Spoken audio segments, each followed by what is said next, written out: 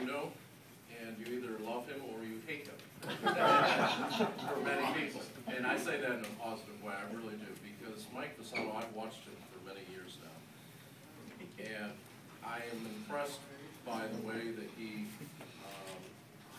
as a friend of mine, I call a friend of mine a barracuda. When she puts her teeth into something, she hangs on, and she doesn't let go. And Mike is that same type of person. And I appreciate that. I appreciate that because he goes after things that he believes in, but he also takes both sides of the issues. The biggest thing that you'll learn about me, if you ever get to know me on a one-on-one basis, number one thing about me is I don't like people who don't think. I like people who think. So if you're in Washington and you're doing a debt problem, and you got Republicans, and you got Democrats, and there's no thought in between, that really irritates me. Mike is one of those guys who thinks through the issues, and I appreciate that, and Mike is now coming to share his views.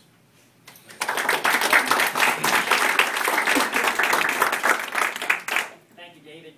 Thank you all for coming out today. Thank you for allowing me to participate. This is just the beginning, ladies and gentlemen. We don't stop here. This afternoon from 4 o'clock to 6 o'clock, we will have a rally along Little Road in Newport Richey. People from Hernando County roads and others are bringing a bus down. We'll have people coming in from Hillsborough County, from Citrus County, and other parts of the state to oppose these unconscionable, unaffordable rate increases. You know, normally when I come before a group, I want to be able to express something positive. But there's nothing positive when there's a proposal on the table that will put people out of their homes and out of their businesses. There's nothing positive when the bureaucracy out of Tallahassee suggests that people in our Tampa Bay area can afford a 2,000% increase.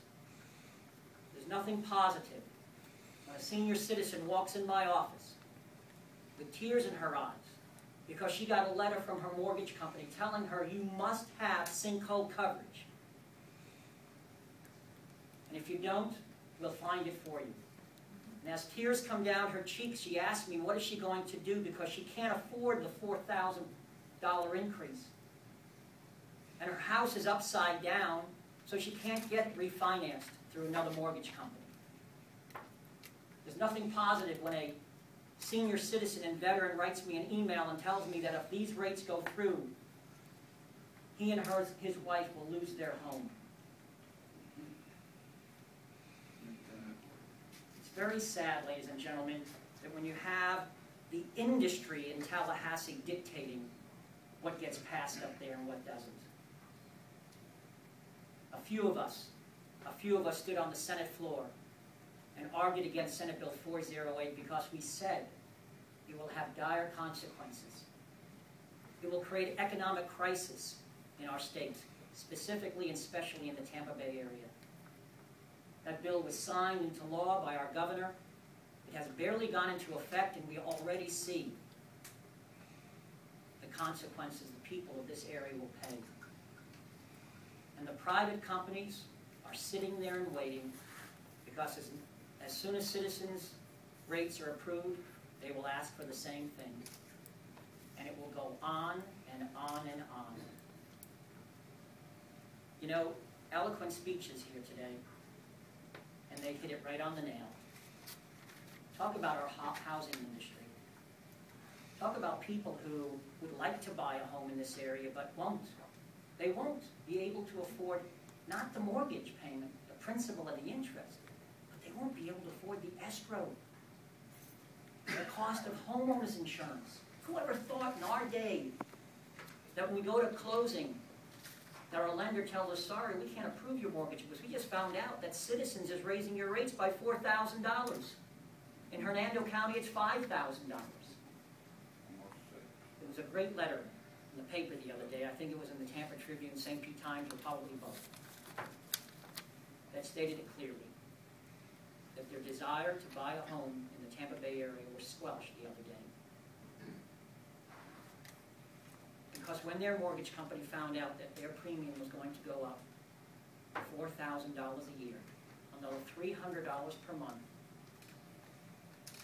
the lender said, no, we're not going to be able to loan you that money. Because now that puts a huge economic impact on your pocketbook. here today for a reason. To send a message to Tallahassee, to the Office of Insurance Regulation, to our governor, to our CFO, Jeff Atwater, that we're not going to tolerate these rate increases. This is just the start. From here, we go to the rally this afternoon, and then we go in mass. In mass to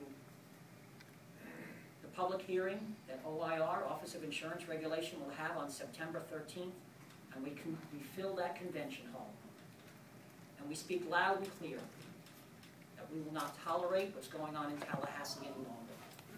That a special session should be gotten immediately for the purpose of repealing Senate Bill 408 and putting back in place what already was there. Now, you'll hear from some people saying, well, you know, we have questionable sinkholes. We certainly do. We absolutely do. And Rose hit it right on the nail as well. The checks were being written out by citizens and the insurance companies like it was a waterfall. But that doesn't mean that the rest of the people, honest people, who need, want, and are required to have sinkhole coverage, be forced to pay the consequences. We need to go back and reverse the decision that was made by a few of my colleagues and by the governor of this state now. Not next year, but now. And we tell the Office of Insurance Regulation, put what was in place already. Those who suggest that the payouts are just astronomical and that we need to be actuarially sound, guess what? We had that in place. We put a cap in there. We made certain that citizens could raise those rates by a small amount each year. But when Senate Bill 408 passed and signed by Governor Scott, it took that cap away, and that's why we're facing the 2,000% increases today. Unconscionable, unaffordable. Thank you for being here today. Let's send that loud message to Tallahassee. Thank you, but no thank you.